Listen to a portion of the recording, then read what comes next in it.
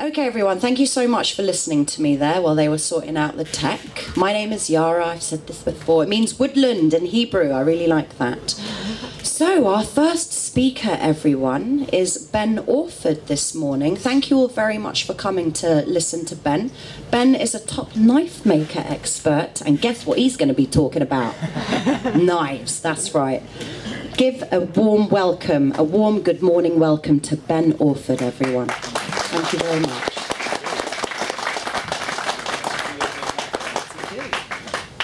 Good morning, everyone. Wow, that's weird. I hear my own voice. Okay. Right. Well, I'm glad there's a few people here. I was getting worried. I thought, blimey, they've seen that I'm on stage and they've obviously decided to stay in bed, really. So yeah, I was asked very recently. So I haven't got a projector, I haven't got slides, but hopefully my my lovely Herefordian accent will be enough of a sort of entertainment for you. But yeah, they asked me if I could speak about, well, they asked me if I could speak about anything really. So I decided that I might choose my two sort of favourite subjects really, which one is me and the other is knives. So yeah, you're going to get a bit of both of them really. But I know that a lot of you have probably heard little snippets when we do our demos and stuff. Obviously, a little bit of my background and my history come into the sort of some of the discussions and stuff. But I don't know whether anybody's really sort of gathers how my sort of path into bushcraft actually started, really. And it was kind of an indirect route to where I am now, really. But probably a lot of you in the audience almost all started with the same sort of stimulants that I probably had when I was a kid. So for me, I grew up on a farm, so basically from sort of the age of probably, I hate to think, probably 3 or 4, I was wandering around our sort of 9 acres on the farm with a penknife in my pocket, a box of matches, a small little hatchet, and I'd just go off for the day and make camps and chop trees down and carry my sort of copy of Lofty Wiseman's survival handbook and try and make little traps and try and make little shelters and fires and stuff like that. It wasn't really known as bushcraft to me at that stage. It was purely just the love of the outdoors and just being outside and camping and obviously going into the scout group and sort of going camping and going on the rivers and stuff like that. So it was only later on, probably when I was probably about 13 and 14, that the fantastic TV series, and I don't know whether you guys saw it, was Tracks. And it was like, suddenly there was something on the TV that actually spoke to me. It actually had some kind of content that actually made sense to what I wanted to be doing. And there was those 10-minute slots with Ray Mears, which obviously was like probably the best TV in the world, and always ended too quickly and always left you wanting more. But there was also other little 10-minute slots in there. And okay, the Mearsy stuff was brilliant, and I'd be going to the ex-army stall and buying my green bivvy bags and my ex-army lightweight strides and things like that, and getting out in the woods and making my cooking pots from big catering size cans from the school canteen.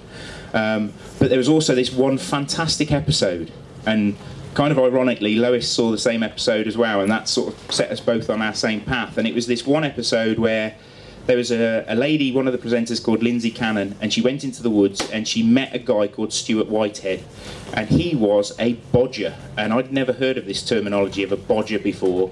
And basically a bodger was traditionally a chap working in the woods with a very old-fashioned pole lathe, so a sort of primitive form of wood-turning lathe that used a bent pole as the power source, so no electric, literally out in the woods. And it was just totally blew my mind watching this person working on this lathe, making shavings just purely with the power of nature, really. Now obviously I saw that on the TV and I had no sort of idea where you could find out more information about this. This is the time where Google didn't exist, and I didn't even know how computers work, so there was no Google or anything like that. So fortunately, because I lived in a rural community and we had our 3 counties show, our agricultural show at the local showground, they actually allowed us to have a day off from school to go. A lot of the kids at school had livestock that they were showing and things like that, so I got a day off from school and I went to the 3 counties showground, and I actually saw in the Woodland Craft area one of these pole lathes, and of course I identified it straight away because I'd seen it on the TV with Lindsay Cannon and on the Track series. So I went over and I probably watched this guy turning wood and making baby's rattles and wowing the crowd with his woodwork and his talking ability. And this chap was a guy called Mike Abbott. So this is where it all started, really. So this was the pole lathe that I saw at the Three Counties show, and this was the chap that I met. And I picked up one of his flyers, and I didn't commit there and then because I was a very poor school child with no pocket money. And I couldn't commit to buying a book. So I took a flyer and then basically ordered it via post when I got home. And when I mailed off the cheque and self-addressed envelope, I realised that this chap was only about 3 or 4 miles down the road. So being a sort of enthusiastic guy, I sort of said to him, you know, if there's any work you need doing, give us a shout and I'll come and help you out. So I was still at school at that stage, so I was still getting ready for my GCSEs and things like that at that stage. So I went and helped him out a little bit and helped him working in the woods. And he basically said, oh, you can come along, we've got this fantastic handmade hewn crook frame barn that they were putting up in the woods. Come along and help us put this barn up. But unfortunately it fouled just when I was doing my GCSE, so I couldn't take the time off, even though I would have liked to. I couldn't take the time off at that stage to actually build this barn with him. So he basically said, well look, get your GCSEs done and then you can come and help me for probably 12 days after I'd done my exams. And that's what I did basically. That was my first encounter with woodworking. So I went and helped Mike in his garden. We built a very crude workshop with tarpaulins and set up some lathes. And in that 12 days, it really whetted my appetite to the world of woodwork. So I was learning how to use hand tools. I'd used hand tools and axes before, but actually learning how to use them properly, safely, efficiently. Learning how to cleave wood.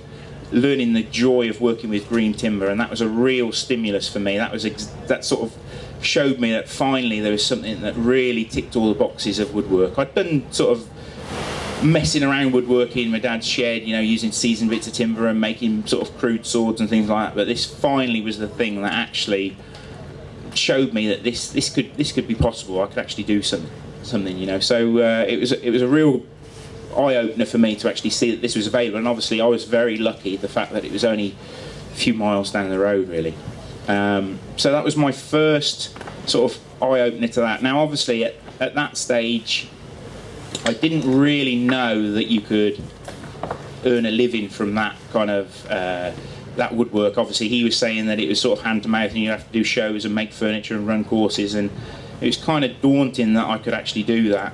But I think after I'd got my GCSEs done, I was thinking that a lot of my friends were saying, oh, they'll go back and they'll stay on at sixth form and they'll do A-levels and they go off to university, and I could feel this sort of draw of staying with your friends, just doing what felt comfortable and safe, and not necessarily doing what you wanted to do, but just carrying along with the masses. And it sounds kind of cheesy, but at that same stage, I saw Braveheart, the film with Mel Gibson, and that had just come out and that was everywhere. And it for me, I mean, it was a great film, but there was just one moment in that film which sort of gave me the courage to do what I wanted to do. And there was this scene in there where his father had actually passed away, and he was having this sort of dream of his dead father talking to him, and he said, "Your heart is free, you've just got to have the courage to follow it." And I know it wasn't necessarily aimed at me, but it sort of opened something in my mind, and I thought, well, I am free. I can pretty much do anything I want to do, so long as I've got the sort of bravery to go with it. So that's what I did, basically. I sort of decided I wasn't going to go back to school. I wasn't going to carry on with my my A-levels, even though it was kind of the safe, sort of non-scary option to do. And I managed to persuade Mike, even though he was very reluctant to take on any more apprentices because he'd had apprentices in the past, and he said that it almost sort of financially ruined him. He managed to persuade 2 other craftspeople to sort of share me. So in the end, I ended up with this sort of fantastic hybridised apprenticeship, which basically consisted of working with Mike Abbott, doing the pole lathe turning, chair making, and running courses. And there was also another lady who owned a share in the same woodland where they were set up to doing all these courses called Clisset Wood, and that was a lady called Gudrun Lights. And then there was another chap who owned a share in the woodland who was a coppice worker, so he did all the woodland management, hurdle making, charcoal burning, all those kind of traditional woodland crafts, and his name was Steve Betts. So basically I had an apprenticeship that they set up called the Philip Clisset Memorial Apprenticeship, and that was based on this Victorian chairmaker called Philip Clisset, who was local to the area of Bosbury where the wood was. And they set up this sort of apprenticeship purely to sort of, it was tailor-made for me really, so I was incredibly lucky that they were brave enough to sort of see my enthusiasm at sort of 16 and take me on. So I started, well, I couldn't start straight away, so basically I had to wait until I was 17 due to sort of like funding and trying to tie it into an academic course basically. They to get sort of funding to help the apprenticeship actually get off the ground and happen, they wouldn't let me just learn skills that didn't have any kind of certification. So basically, there's no good being able to actually create the chair or make the spoon if you didn't have a qualification to say that you'd reached a certain level. So they had to try and tie it into some kind of city and guilds or some kind of training scheme. So it kind of weird, I ended up having to do furniture design and cabinet making, which, even though it's working with wood, working with seasoned timber compared to felling a tree and using an axe and a draw knife, it's like the difference between being a bricklayer and a potter. It's like, it's the same sort of material, but it's such different levels of hardness and technique. It's like poles apart. So it's kind of weird that I ended up having to go one day a week to college, sitting in a room designing sort of very traditional cabinets with dovetails and things like that, and the rest of the week I was out in the woods chopping trees down with chainsaws and splitting them up with axes, and that was the bit that I really liked, to be honest.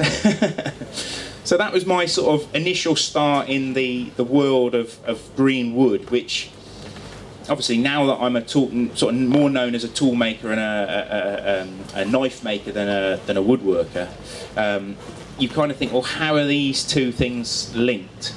Now, because this was a traditional woodworking techniques, a lot of the tools were either unavailable because they literally weren't being made anymore, or they were old tools that were so badly damaged or so neglected over years of sort of being sat in somebody's shed that you needed to spend a hell of a lot of time restoring them.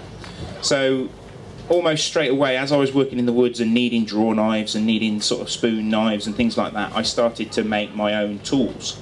Not necessarily because I chose to at that stage, but just through necessity and also being on a pretty minimum wage. So my apprentice wage was only £10 a day, so I didn't have a lot of spare cash to sort of buy expensive tools at that stage. And to be quite honest, the few tools that I did save up for and buy quite often either didn't work, they were blunt, or they just weren't. It was almost like they were designed by somebody that had never actually used them for the intended purpose.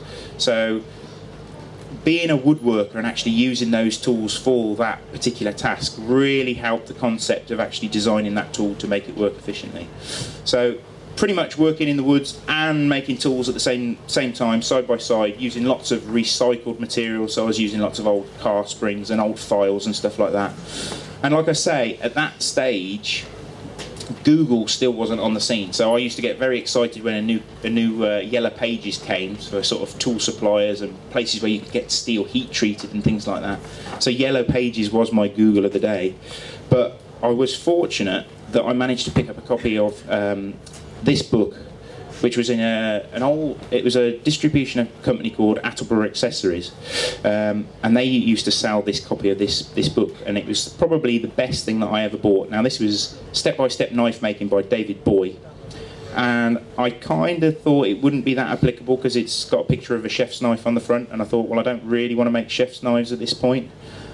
But the great thing about this book, and I highly recommend any of you that are interested in knives or tool making to get a copy of this, it's still being published even now, is he takes the whole sort of journey of making knives from literally using recycled steel. So he uses a lot of saw blade steel, so he will actually cut out a lot of his blades from circular saw blades and recycle those steels. But he'll take it through from cutting out the pattern, grinding it, putting the handle on, how to make the handle pins, what woods and things to use for the handles, and and it just really simplified things. And the thing that I liked about it, it was lots of pictures. Now, I can read, I'm not dyslexic, but the written word has never been my favourite thing. So pictures, you know, the more pictures, the better. So that a very good pictorial journey on the way of actually getting into knife making. So that was my sort of real step up in the world of actually getting into the tool making side of things rather than just purely working wood. So in that stage, I was still working in the woods, still doing lots of teaching, running lots of courses, and lots of people would attend those woodworking courses. And even though they would be told on their kit list to remember to bring a pencil, a tape measure, and a craft knife, the amount of people that would turn up with neither of anything. So obviously I used to make my own knives, and I'd have a few on my belt. And during the course of the week, when even though we were using lathes and things like that for turning the chair legs and using shave horses, a knife is probably the most basic craft tool that you're ever going to encounter, really. It's so fundamental, whether you're using it to sharpen your pencil before you're marking out where your joints are going to go, or even just chamfering the ends of your chair rungs to put a nice chamfer on to help them assemble. So basically a knife was probably the most basic bit of kit that you could have used on that course. So obviously, me being me, I'd got a few knives on my hip. I was not trying to look like sort of Rambo or anything, but knew that they'd be useful in the woods. And you'd lend a few knives out to people for the course, and at the end of the course they'd be like, oh, this is not a bad knife, you know, where did you get this from? And then when you told them that you'd made it, their sort of face and their expression and their sort of appreciation of that tool suddenly changed, and quite often they would want to buy that knife, and it was kind of perfect marketing, really. If I'd have been in business school, they'd have probably said that it was really good, but I wasn't that forward-thinking, really.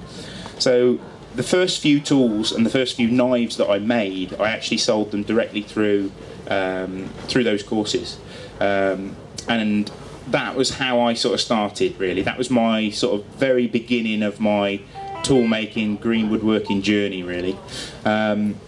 So my apprenticeship ran for 3 years. It was going to only be 2 years, but I wanted to do an extra year, and that last year they did actually send me on an evening class doing some blacksmithing and stuff like that. So I got a bit more of a sort of background in working in metal as well as working wood. Having said that, the evening classes on blacksmithing were mostly for making fire pokers and hooks and leaves and things like that, which was great. It was fantastic to learn how to actually manipulate metal, but of course I went there and I said I want to make an adze and I want to make a draw knife and I want to make all these sharps, and really that wasn't what they wanted me to do, or that they didn't want to teach to do. So once they'd showed me how to do the sort of the basics which everybody else on the evening class was doing, I was sort of left to my own devices and just sort of, you know, I had to make mistakes and learn on my own, really. So I've made first few sort of draw knives and stuff like that, and took it from that level, really. Now at the end of my apprenticeship scheme, they knew that I was nuts on bushcraft as well, because I used to always bring in my copy of Ray Mears' Survival Handbook into the woods and show people bushcraft. I was trying to sort of draw people into the woods even more, even though they were only there to make chairs. I wanted to show them that there was just an amazing world out there. So they knew that I was dead keen on the bushcraft courses as well. Having never been on a bushcraft course, only just doing it from books and just trial and error, they actually managed to secretly sort of book me a course with woodlaw. So when I was 20 and I'd finished my 3 years working in the woods, they actually sent me for a 9-day course, a Primtech course with woodlaw, and I had the opportunity to actually go down to Etchingham and actually do a course with Ray himself. And there was a chap called Chris Boynton who showed you how to make flat bows. Unfortunately, Chris has just recently passed away, but he was a fantastic bow maker and just a generally fantastic, nice woodworker. We were also lucky enough to do flint knapping with John Lord, so that was an amazing experience, and again, such a phenomenal, knowledgeable guy. There was also a lady called Sarah. She was an archaeologist, and she showed us how to make pottery and things like that. There was also Gordon, who was the forager. Again, Gordon was a phenomenal encyclopedia of knowledge when it comes to plants and everything that you could do with them. And he's unfortunately just recently passed away as well. So I'm kind of a Jonah. People I meet seem to leave this mortal coil. But it was an amazing experience. It was very different to the woodworking and obviously the tool making that I'd already done sort of by myself. But that really showed me the world of bushcraft as well, and how it kind of all merges into one another. I never realised that as soon as you start using your hands and you start opening your eyes to the environment and the natural world, everything is connected, even if it's a small sort of amount.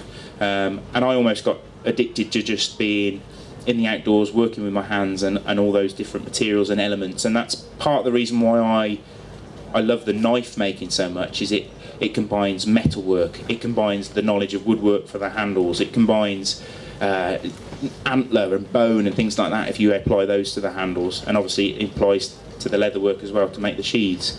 I don't actually make the sheaths anymore. I've managed to hand that over to somebody that's got a bit more talent than me, but that'll come later. So yeah, I'd finished that course, and basically at 20 years old, I had to take these skills that I'd picked up and become self-employed, which was kind of daunting.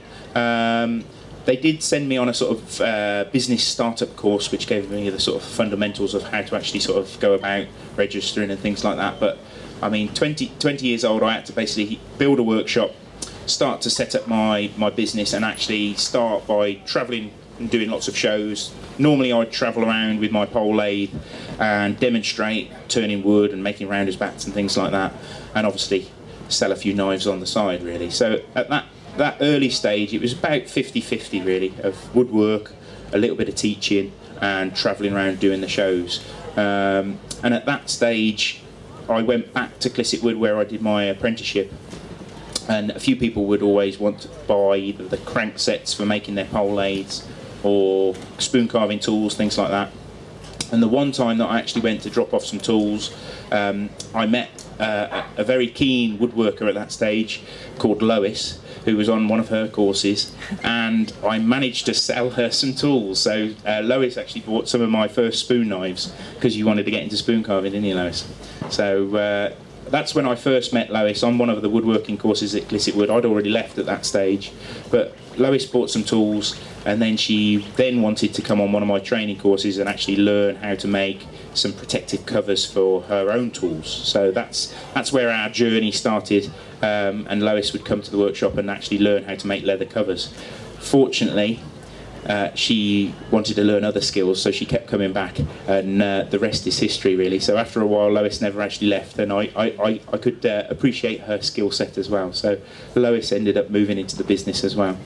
But yeah, my skill set, I would never have believed that it would have opened up these opportunities. Well, for one, I wouldn't have thought that the kid that tried to get out of school as early as possible would ever be stood on a stage talking to people, telling them how he got to here. It kind of seems kind of weird that anybody would actually want to know anything about me, really. But it's been quite amazing that the few skills that I've learned has opened opportunities for me to travel to the United States. When I was 22, I think we worked it out, wasn't it, Lois? I was asked to go and teach woodworking skills to First Nations people in a tribe called the Hooper Indians, which live in Hooper, which is just inland from the town of Eureka, which is basically northwest coast, pretty much right on the Oregon border. So going into this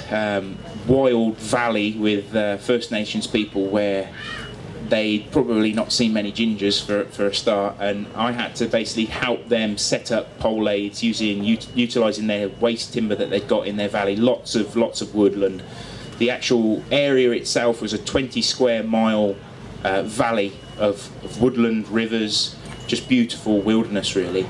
They got plenty of wood, plenty of time, plenty of space, but they needed some skill sets where they could utilise that timber and actually try and make it into furniture and either their own use or to actually sell as well. So I actually went back to Hooper, 3 years running, and spend a month each time setting up workshops and things like that for them, and got to know the guy that was running it was a guy called George Blake.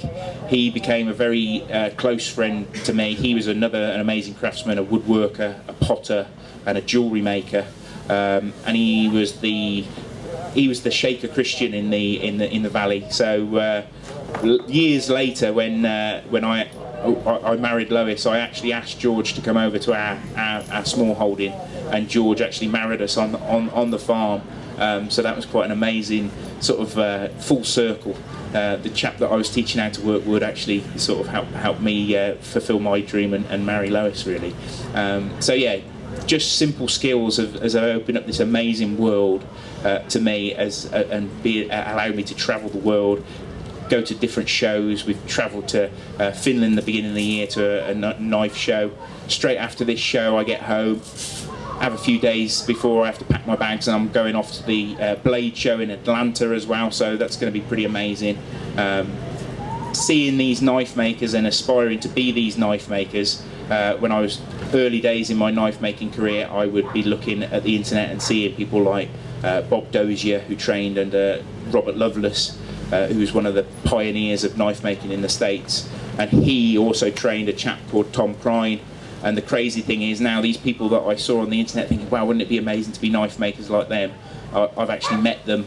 I now know them. They're almost friends and colleagues, and I'm going back to Tom's workshop straight after the Blade show, and we hang out and we make knives. So it's quite amazing that you can have this idea that you'll never know these people, and with a little bit of sort of energy and a little bit of dedication to learn some skills, you can actually be with these people. You can actually be associated with these people. So it's quite amazing to me that my small little path in the craft world, starting from a tiny little converted goat shed on our family farm, and now I've got a pretty thriving business thanks to Lois. We've got a big workshop, and we love what we do. You know, every day's a joy that you can get up and you can walk into the workshop. You can make some fantastic bits of kit that people enjoy using. I mean, Jay's just picked up his latest knife.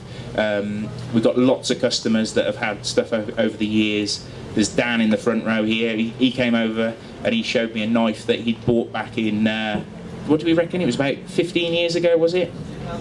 2004. So Dan bought one of the very early Woodlanders that I made when I was actually helping on an axe workshop for a company called Woodsmoke up in the Lake District.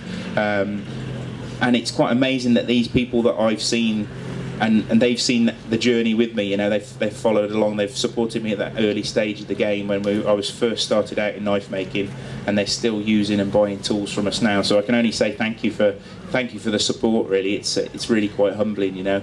And it's lovely that, I mean, this is why I love coming to do the Bushcraft show.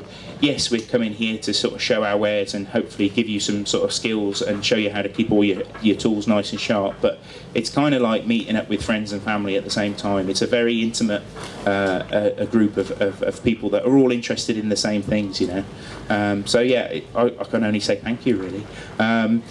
The thing that's been quite humbling in the last few months is that obviously our business has grown and people like to follow us on social media, so people like to see what we're doing on our Instagram feed and our YouTube channel and things like that.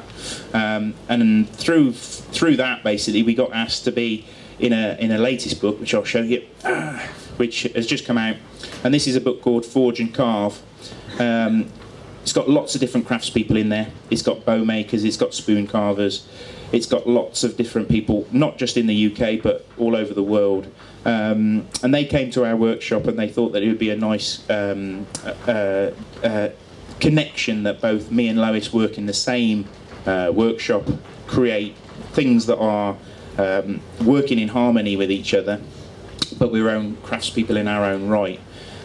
Initially they came and they were just going to do me and Lois as one sort of chapter, but in the end they realised that Lois has got so much to offer that Lois has got her own little section on the leatherworking in there as well. So that was quite humbling to actually be asked to be in a book, you know. So that was a great pleasure, and sort of ironically the guy that sort of set up this company was a guy that I used to go and build bows and work in the woods when I was about a 10-year-old boy. So it's that sort of full circle, really, which is really, really nice. a lot of people ask us why we chose our logo, and I think Jay asked us last night about our logo.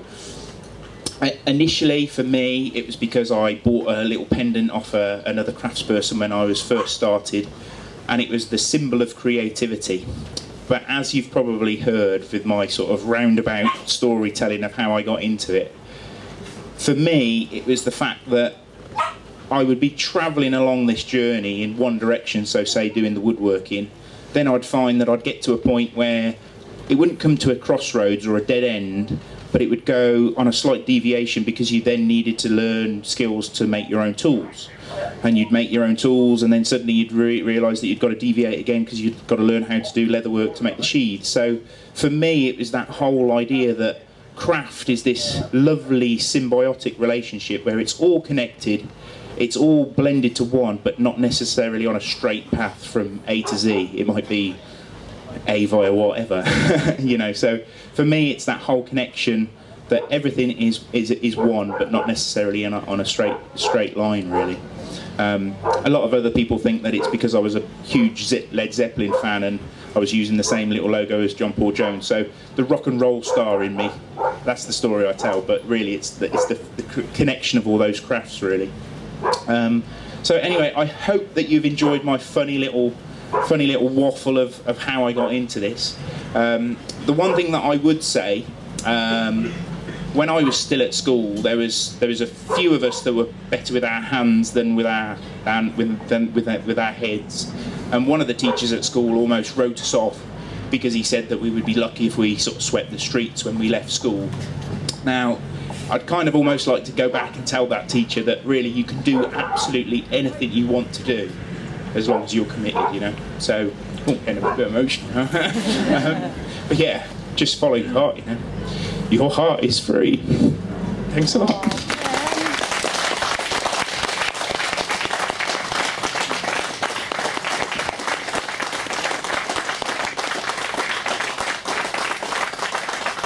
Didn't that touch the heart, everyone? Thank you so much, Ben, for that, for your sharing your truth and your realism with us.